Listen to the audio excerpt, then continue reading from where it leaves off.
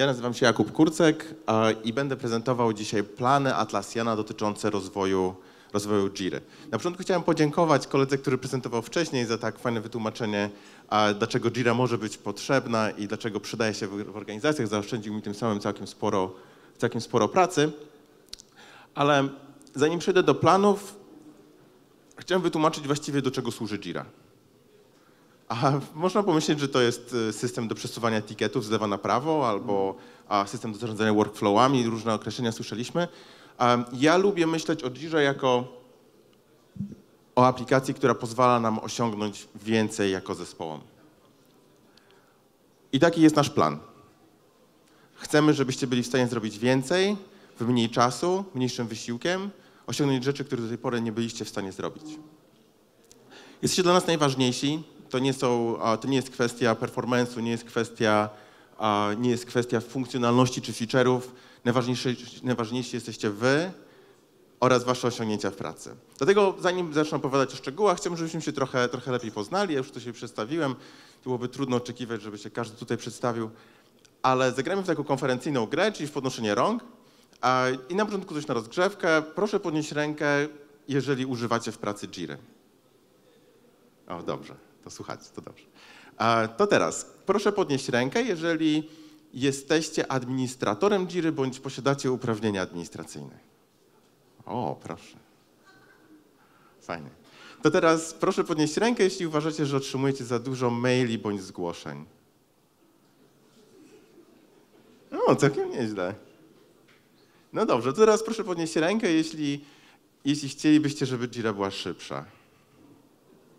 O, znacznie więcej. Dobrze. To zanim przejdę do szczegółowej roadmapy, ponieważ postaram się wam opowiedzieć o naszych projektach, które niedawno wypuściliśmy, które planujemy wypuścić w niedalekiej przyszłości. Nie mogę niestety opowiedzieć wam o datach, nie mogę wam opowiedzieć o niektórych szczegółach, ale myślę, że uda mi się nakreślić ogólny obraz, który pozwoli wam przewidywać w jaki sposób Jira będzie się kształtowała przez najbliższe parę miesięcy, jeśli nie kwartałów. Na początku opowiem wam troszeczkę o tym, jak Jira jest zbudowana. Mianowicie w Jirze mamy 3 opcje deploymentu. Mamy Jira Server. O, to może niech podniosą ręce ci, którzy używają Jira Server. OK, to teraz Jira Data Center. Kto korzysta z Jira Data Center? I kto korzysta z Jira Cloud? O, to mamy dzisiaj przewagę serwera. No to zaczynamy od serwera. Serwer jest historycznie pierwszym rodzajem deploymentu wprowadzonym przez Atlassian. Zaczynał najczęściej jako komputer pod biurkiem jakiegoś propagatora, który bardzo chciał skorzystać z narzędzia. Jego zespół zaczynał korzystać, inne zespoły patrzyły, jak tamten zespół działa, również instalowały swoje Jiry i tak Jira rozprzestrzeniała się w firmie. Rozwiązanie to ma szereg zalet, a między innymi jest w pełni kontrolowalne przez osobę, która wprowadziła to rozwiązanie, ma bardzo szeroki zakres pluginów oraz jednym z dużych atutów jest również korzystny model cenowy. Ma jednak jeden minus, mianowicie kiedy firma rośnie i coraz więcej osób korzysta z tej Jiry i coś, nie daj Boże, stanie się z tym serwerem, wszyscy tracą dostęp do tej Jiry. No a w niektórych, zwłaszcza tych największych firmach, Jira stała się wręcz układem nerwowym firmy i jeżeli Jira staje, efektywność pracy, zwłaszcza w developmencie, no cóż, pada na łeb na szyję. Dlatego wprowadziliśmy nowe rozwiązanie, tak zwane Data Center, które już nie opiera się o pojedynczy serwer, ale o serię serwerów w tak zwanym klastrze. Każdy klaster zawiera kopię informacji, także jeżeli coś się stanie z jedną maszyną, a całość jest dostępna, staje się to odrobinę wolniejsze, ponieważ mniej maszyn obsługuje ruch, ale Jira jest cały czas dostępna i wszyscy mogą na niej pracować. Data Center również oferuje dodatkowe atuty w zakresie kontroli dzięki implementacji samolot dwójki oraz zwiększoną wydajność przy dużej ilości użytkowników, ponieważ jest w stanie dzielić się ruchem między serwerami. Trzecią opcją jest tak zwana Jira Cloud. Jest to Jira, której nie musicie sami hostować. Jest to właściwie wersja bezobsługowa. Wchodzimy na stronę, klikamy wybieramy, ilu użytkowników chcemy, żeby korzystali z naszej Jiry i możemy z niej korzystać. Jest to super szybkie, żeby zacząć i wymaga stosunkowo małej obsługi administracyjnej. Jest to świetny model dla firm, które chcą bardzo szybko zarządzać swoimi zasobami i nie chcą ponosić wewnętrznych kosztów związanych z administracją. W momencie, kiedy wprowadziliśmy te trzy opcje deploymentu, dosyć szybko zauważyliśmy, że dostajemy bardzo różny feedback od użytkowników w zależności od produktu, który wykorzystują. Na przykład od użytkowników serwerowych często słyszymy, że chcieliby, żeby łatwiej było przeprowadzać aktualizacje. No, klienci cloudowi raczej się na to nie skarżą, ponieważ to nie oni wykonują aktualizacji. Klienci data center z drugiej strony często proszą nas o na przykład poprawienie czy dodanie dodatkowej obsługi dla zespołów rozdystrybuowanych po różnych częściach świata. Są to najczęściej duże firmy, które mierzą się z innymi wyzwaniami niż na przykład klienci serwera czy clouda, muszą radzić sobie z milionami ishusów wewnątrz Jiry i bardzo złożonymi strukturami informacji, ale również strukturami organizacyjnymi, więc dostajemy od nich inne prośby. Natomiast w Jirze Cloud, która no niespecjalnie martwi się upgrade'ami, wszystko dostają jako pierwsi i wszystko dzieje się automatycznie, mamy bardzo wiele zapytań o integrację z innymi cloudowymi platformami. Czy PagerDuty, czy InVision, czy Salesforce, czy całą serią innych elementów oraz wprowadzenie nowych plugin pointów, czy też usprawnienie możliwości pisania pluginów do Jiry Cloud. Tak więc zdecydowaliśmy, że będziemy priorytetyzowali inaczej w zależności od każdego z produktów. Wiemy, że pracują tam, że to nie są tylko różne systemy, za tymi systemami są inni ludzie i każdy z nich posiada inny zestaw potrzeb. Bardzo często będziecie widzieli, że pewne feature'y pojawiają się najpierw w cloudzie. Dlaczego? Ponieważ z racji tego, że to Atlassian zarządza upgrade'em clouda, bardzo łatwo możemy tam testować rzeczy. Możemy wypuścić nowy produkt, bardzo szybko dostać feedback, po czym zaplanować jego wdrożenie na pozostałych opcjach. W serwerze sprawa jest odrobinę bardziej skomplikowana, ponieważ musimy wypuścić nową wersję, a administratorzy muszą tę wersję ściągnąć, przeprowadzić aktualizację. Aktualizacja często jest długim procesem. Ten feedback jest dłuższy, dlatego wolimy testować rzeczy na cloudzie. Ale serwer będzie dostawał znaczną część feature'ów cloudowych i co więcej, będzie dostawał również swoje feature'y charakterystyczne dla serwera, czy też usprawnienia. Także wersje mogą się między sobą różnić. No dobrze, to teraz mamy już teorię za sobą.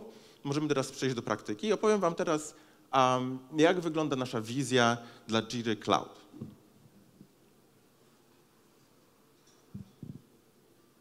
Wiemy, że Jira jest bardzo potężnym narzędziem do zarządzania pracą zespołów, zwłaszcza tych rozdystrybuowanych, które nie mają tego przywileju, że mogą siedzieć w tej samej lokalizacji i każdy może z każdym porozmawiać. Wiemy, że jest bardzo customizowalna, przez co umożliwia dostosowanie projektu dla potrzeb każdego zespołu. Jest tylko jeden problem. Większość tych kustomizacji i usprawnień skupia się na jednej osobie, na administratorze. I administrator dostaje od swoich użytkowników liczne zapytania. Czy to zmienić workflow, czy dodać pole w projekcie, czy nawet zmienić prostą rzecz jak zmiana kolejności pól, które się pojawiają. Te zapytania mają też taką wstrętną tendencję do pojawiania się w bardzo dużych ilościach w tym samym punkcie czasu, kiedy akurat jesteśmy zajęci czymś innym. Dlatego tylko część adminów zastanawia się, czy nie oddać tych uprawnień administracyjnych również użytkownikom projektów, żeby oni mogli być troszeczkę bardziej samowładni i mogli podejmować te decyzje samemu. Oczywiście to rzadko kończy się dobrze, ponieważ uprawnienia administracyjne nie są od tego, żeby dodawać sobie pole tekstowe w projekcie, a żeby móc zarządzać całą Jirą. Ale dlatego postanowiliśmy zwiększyć możliwości samozarządzania dla zespołów w Jirze Cloud. To jest zwłaszcza istotne w Jirze Cloud, która generalnie posiada mniej administratorów niż Jiry serwerowe, z racji tego, że nie wymaga aktualizacji i wewnętrznego zarządzania. Przez to tych administratorów jest tam mniej. Jedną z pierwszych rzeczy, którą wprowadziliśmy, była możliwość definiowania custom fieldów przez administratorów projektu. Zobaczmy, jakie to jest łatwe. Klikamy sobie na Settings, wybieramy Issue Type, ponieważ custom fieldy przypisane są do rodzaju naszego issue. Klikamy tutaj pole, wpisujemy nazwę pola, wybieramy, jakiego rodzaju będzie to pole, tutaj wybieramy Multi-Select i właściwie zrobione. Moglibyśmy sobie zdefiniować, jakiego rodzaju opcje tutaj mamy. Klikamy Add i pole jest dostępne dla naszych użytkowników. Właśnie oszczędziliśmy 20 minut pracy administratorowi i jakieś 3 maile.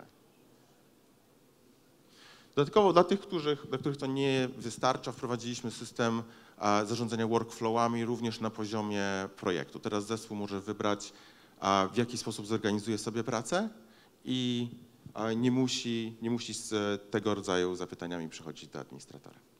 Wiemy, że organizacja informacji oraz dostęp do nich jest krytyczny, żeby być wydajnym jako zespół. Nie musimy czekać na osoby trzecie, aż ustawią nam odpowiednio workflow czy też pole. Dlatego umożliwiliśmy bardzo łatwe zarządzanie kolumnami. Zespół może definiować sobie, zarówno dodawać łatwo nowe kolumny, jak i określać ich kolejność. Dokładnie tak jak w Trello. Tak, żeby to było dosyć dużą inspiracją dla nas. Oraz samo organizowanie, zauważcie, to jest tak naprawdę zmiana workflow. W prosty sposób przenieśliśmy tylko jedną kolumnę. Ponadto samo dodawanie elementów. Już nie trzeba używać przycisku stwórz issue, potem ręcznie przenieść się do jakiegoś elementu, klikamy, issue pojawia się w miejscu, w którym chcieliśmy, żeby ono się znajdowało. Dodatkowo samo przyjmowanie informacji. W Jirze Cloud uprościliśmy sposób wyświetlania strony z issuesem. Na pierwszym ekranie pojawiają się tylko te najbardziej istotne informacje, przez co za pierwszy rzut oka możemy dostać większość rzeczy, która nas interesuje. Jeżeli chcemy dostać więcej szczegółów, klikamy na Show More Details i pojawiają nam się wszystkie informacje, które mieliśmy na starym preview. Dodatkowo zbudowaliśmy szereg dodatkowych API, które pozwalają plugin vendorom budować dodatkowe pluginy na tej stronie oraz wzbogacać tą stronę, ponieważ wiemy, jak ważna ta strona jest dla naszych użytkowników. Ponadto nie tylko tworzenie issuesów czy zarządzanie pracą w ramach jednego projektu czy w ramach jednego boarda.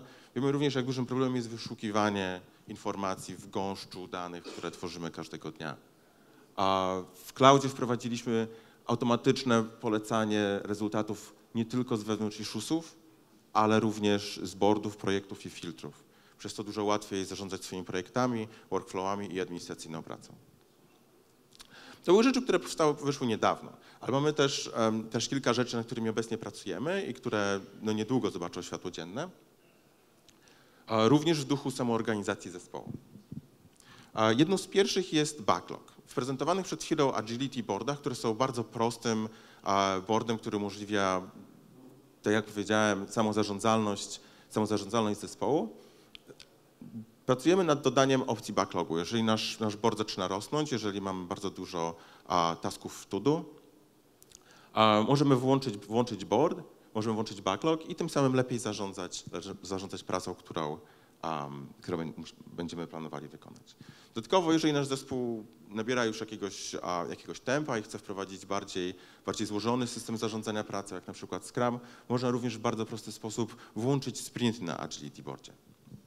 I to, co najbardziej lubię odnośnie tych feature'ów, to jest właśnie ta customizowalność. To nie jest wymóg, żeby stworzyć board do Agile'a czy board do Kanbana.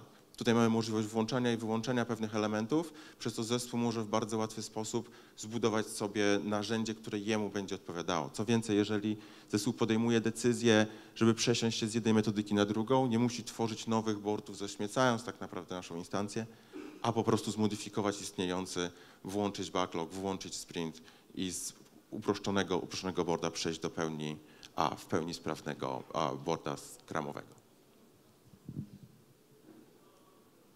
To tyle, jeśli chodzi o Jirę Cloud. Jeśli chodzi o Jirę Server, to będę prezentował równocześnie Jirę Server i Data Center, ponieważ ich roadmapy są bardzo podobne.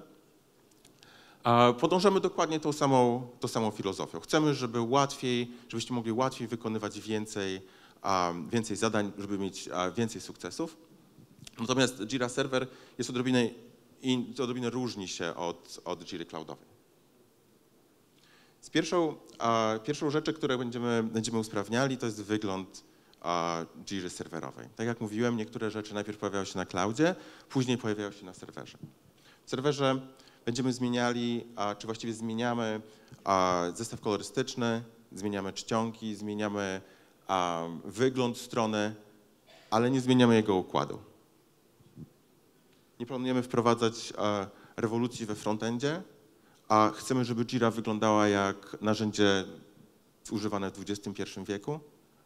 Jednak wiemy, jak duży jest to koszt dla naszych hub vendorów, żeby dostosować się do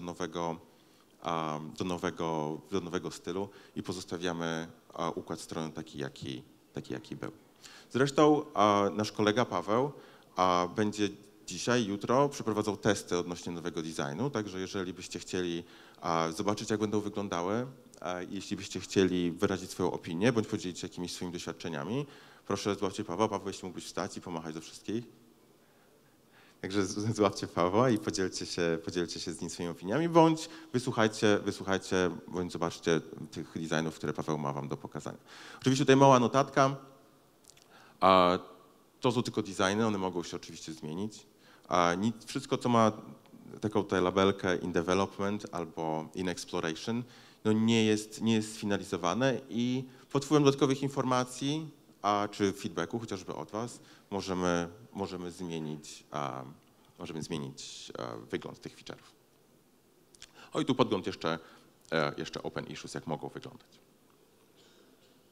Wiemy również, jak ważna jest efektywna komunikacja. Prawdopodobnie pracownicy większych firm zaczynają swój poranek od przegrzebywania się przez wielką skrzynkę pocztową, która spuchła im w trakcie dnia nieobecności, zwłaszcza jeżeli pracują w międzynarodowych firmach.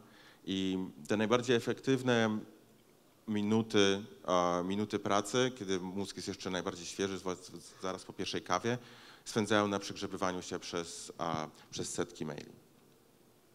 Dlatego pracujemy nad ulepszeniem naszego systemu notyfikacji, żeby Jira nie wysyłała maila za każdym razem, kiedy ma nam coś do powiedzenia, ale żeby była odrobinę sprytniejsza, jeżeli chodzi o wysyłanie informacji w ramach samej siebie. Żebyśmy my, korzystając z Jiry, dowiedzieli się od niej, a nie za pośrednictwem maila, że ktoś właśnie zmienił jakieś issue, które my kiedyś zwatchowaliśmy. Dodatkowo wiemy, że nasz mail server obsługa na mail serwera wymaga usprawnień i dlatego zaplanowaliśmy pracę nad lepszym monitoringiem i ulepszoną konfiguracją serwera mailowego, żeby administratorzy mogli lepiej zarządzać informacjami, które wychodzą od naszej Jiry.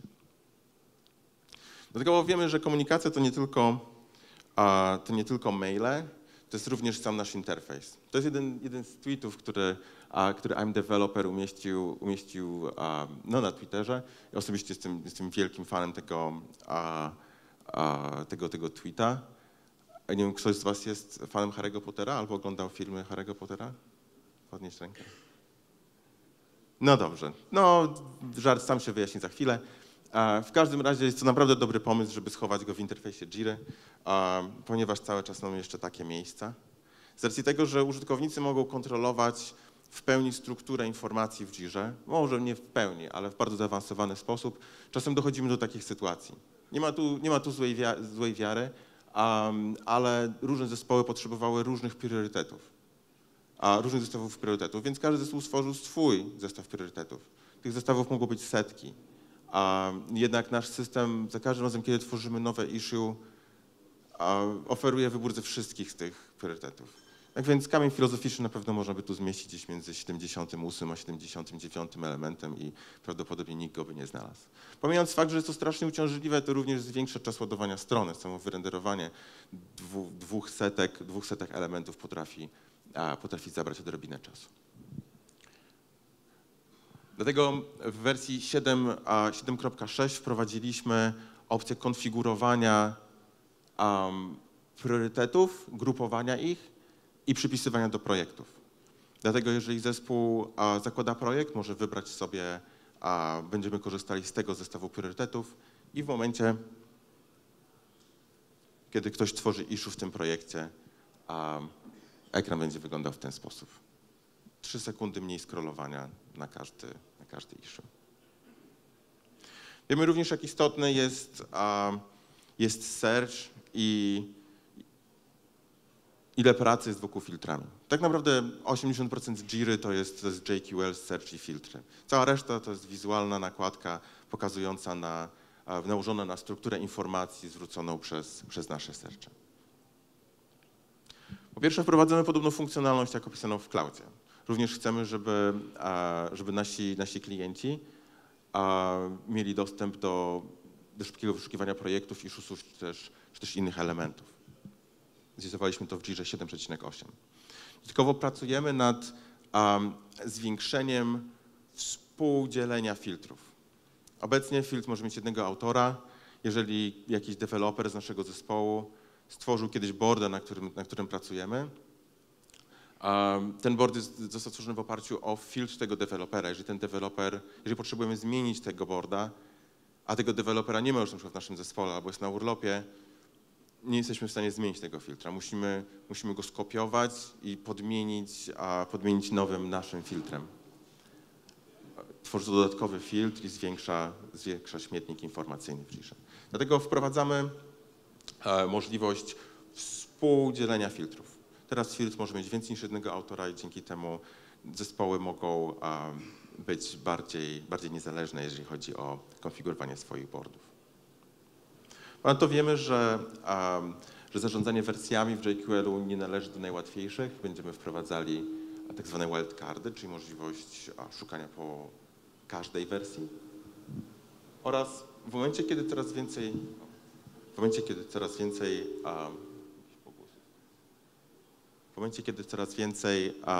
ludzi korzysta z Jiry, rośnie przypadek popełnienia błędu, który negatywnie wpłynie na całą resztę systemu. Zdarzają się przypadki, że użytkownik przez przypadek stworzy filtr, który zwróci 10 000 ishusów.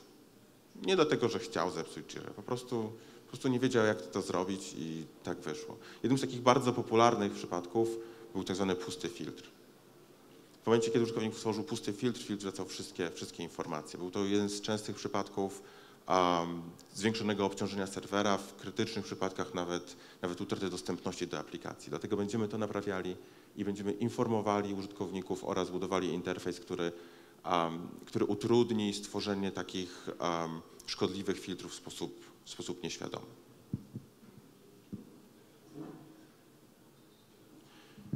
Wiemy również, jakim wyzwaniem jest prędkość działania Jiry, zwłaszcza w przypadku wielkich instancji. Zależy nam na tym, żeby instancje rosły, zależy nam na tym, żeby rozmiar Jiry był powodem do dumy, a nie oznaką problemów w zarządzaniu. Dlatego inwestujemy w przyspieszanie Jiry, ale też czynienie jej odrobinę mądrzejszą niż jest obecnie. Jedną z pierwszych takich zmian, którą niedługo zobaczymy na produkcji, jest tak zwany Smarter Kanban Board. Słyszymy bardzo dużo uwag, że boardy kanbanowe potrafią rosnąć w nieskończoność. Zwłaszcza kolumna to do i kolumna done. W momencie, kiedy kolumnę to do rozwiązaliśmy za pomocą kanban backlogu, kolumna done cały czas potrafi puchnąć w nieskończoność. Zaraz pokażę, jak to może działać. Mam tutaj kolumnę done, to jest akurat wyjątkowo mały board. Jednak z czasem, zwłaszcza jeżeli firma nie używa release'ów albo korzysta z boardów opartych o więcej niż jeden projekt, wtedy funkcjonalność release'u nie działa, kolumna done będzie rosła w nieskończoność. Widzieliśmy boardy, w których kolumna done miała po 1000 elementów.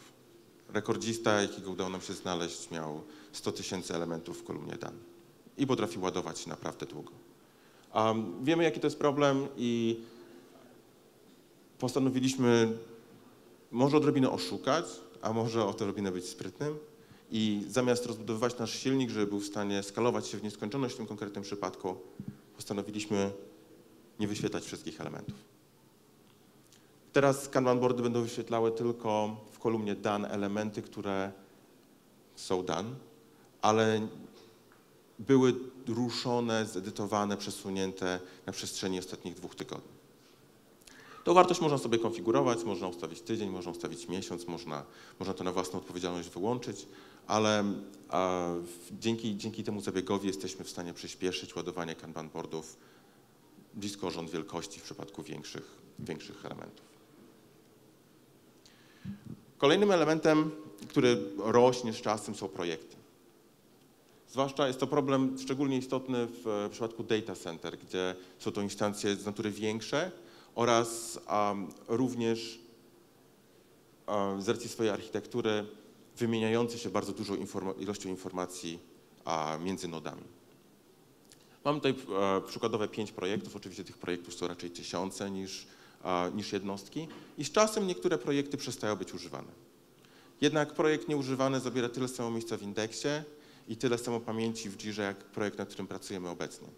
Dlatego wprowadzamy możliwość oznaczenia projektów jako już nieużywanych. Ten projekt pozostanie w bazie danych, będzie cały czas dostępny, jeżeli byśmy chcieli go przywrócić, będzie można to zrobić prawie natychmiastowo. Natomiast nie będzie dostępny w searchu, a przez co zniknie z indeksu i nasze nody zaczną się szybciej wymieniać informacjami. Zmniejszy to czas potrzebny na reindeksowanie, zmniejszy to czas potrzebny na restart noda czy też samego serwera oraz zmniejszy ryzyko związane z replikacją indeksów, zwłaszcza w przypadku naprawdę dużych baz danych, gdzie wszystko cały czas pozostaje wewnątrz Jiry i w zasięgu jednego kliknięcia będziemy mogli taki projekt przywrócić i z powrotem włączyć go do searcha. Wiemy również, jak dużym problemem jest monitorowanie Jiry. Każda Jira jest inna, każdy inaczej potrafi ją skonfigurować, używa innych zestawów pluginów. Jesteśmy z tego powodu niezmiernie szczęśliwi, ponieważ możecie ją dopasować do swoich potrzeb, jednak każda Jira przez to ma swój unikatowy zestaw problemów. I to najczęściej na administratorze leży ciężar zdiagnozowania tych problemów i później ich rozwiązania. Dlatego pracujemy nad zestawem narzędzi, które pozwoli z jednej strony monitorować performance Jiry, przykładowo, jeżeli byście chcieli upgrade'ować do nowej wersji i byście chcieli sprawdzić, czy ta wersja nie będzie miała jakichś konfliktów z pluginami, czy z jakąś waszą konfiguracją, będziecie mogli uruchomić nasz system i system powie, czy była regresja w jakimś krytycznym momencie, czy było jakieś przyspieszenie. To również się będzie przydawało przy na przykład zmianie architektury, czy na przykład zmianie hardware'u, na którym taka Jira działa. Dodatkowo wiemy, że istotnym kontrybutorem do niestabilności potrafią być aplikacje. Jest to bardzo kuszące, żeby zintegrować Jirę z całym światem i właściwie zrobić z niej jeden wielki smart office, który kontroluje cały nasz workplace. Jednak wiemy, że przesada może być niezdrowa i chcemy zwrócić narzędzie, które pozwoli wykryć plugin czy też integrację, która powoduje najwięcej problemów, żeby móc skontaktować się z nami bądź z dostawcą, bądź bliżej przyjrzeć się temu pluginowi i na przykład skonfigurować go lepiej, tak żeby tych problemów nie powodował. Także liczymy, że nasz monitoring pozwoli oszczędzić wam trochę pracy detektywistycznej i szybciej reagować na problemy zgłaszane przez użytkowników.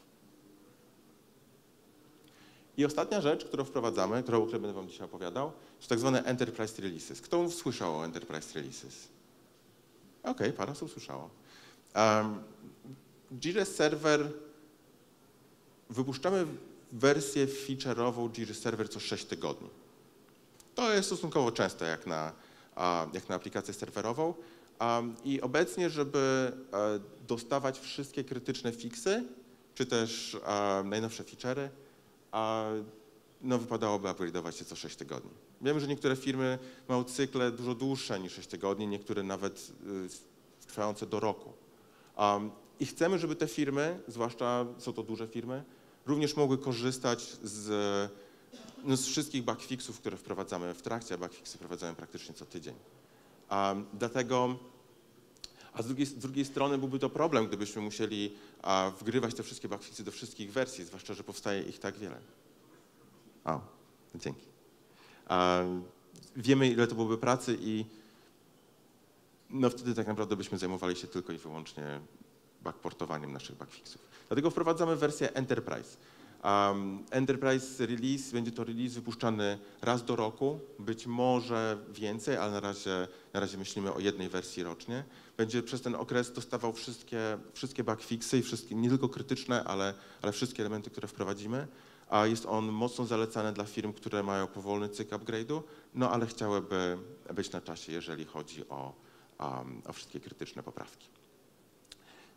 Dziękuję wam bardzo za uwagę. A właśnie, niedawno wypuściliśmy pierwszy Enterprise Release, jest to wersja 7.6.4.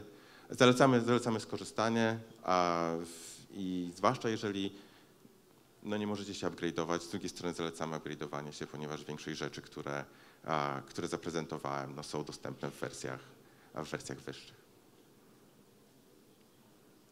Dziękuję wam bardzo. Jeśli mielibyście